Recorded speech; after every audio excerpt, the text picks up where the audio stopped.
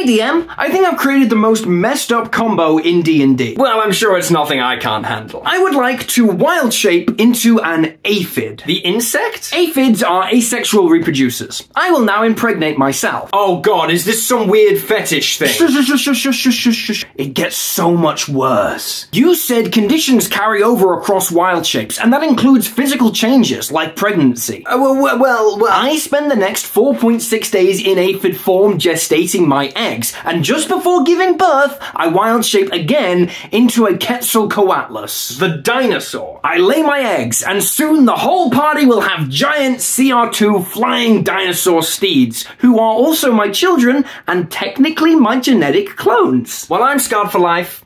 Thank you.